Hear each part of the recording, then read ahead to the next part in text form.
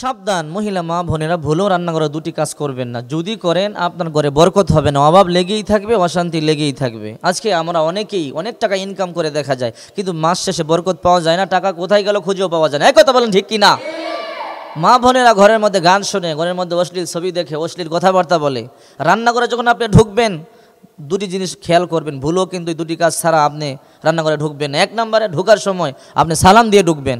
দ্বিতীয়, আপনি বিসমিল্লাহ বলে কাজ শুরু করবেন। সালাম দিয়ে ঢুকে যদি বিসমিল্লাহ বলে কাজ শুরু করেন, যতক্ষণ পর্যন্ত আপনি কাজ করবেন, তরকারি কাটবেন, মাছ কাটবেন, আপনি যাই করেন রান্না বান্না সওয়াব হতেই থাকবে। সুবহানাল্লাহ বলেন। আপনার হলেন সম্পদ, দামি সম্পদ। আপনাদের কারণে যদি আমাদের ঘরে অশান্তি হয়, এই জন্য দায়ী আপনারা। বিশ্বনবী বলেন আদ-দুনিয়া কুল্লুহা মাতা ওয়া খায়রুল মাতা'আদ-দুনিয়া ইমরাতুস সালিহা। দুনিয়া পুরোটাই সম্পদ, কিন্তু এর মধ্যে সবচেয়ে দামি সম্পদ হলো এই নারীরা। এই কথা বলেন ঠিক কি না? সংসার সুখের হয় রমণীর গুণে, আর সংসার দুঃখের হয় রমণীর কারণে। এই কথা ঠিক কি না? এই জন্য আপনাদেরকে বলবো, রান্নাঘরে ঢুকলে জিকির আজগার করবেন, দোয়া দুরূদ পড়বেন। অনেক বোনেরা আছে, অনেক ইয়ং মেয়ের আছে, ইয়ং স্টার, ভিতরে ঢুকে হেডফোন লাগায় যে 2 ঘন্টা সময় রান্না বান্না করবো, বসে থেকে কি লাভ, হেডফোন লাগাইয়া জেমসের গান শোনে। এরকম আছে না নাই? আজকাল ইয়ং মেয়েগুলো এই ধরনের বান্দরামিগুলো বেশি করে, এদের কারণে আজকে শান্তি নাই, পুরুষগুলো অশান্তিতে আছে। আমি সাবধান করে দিচ্ছি, তোমরা এই সমস্ত নাচ গানে লাফালাফি বন্ধ করো।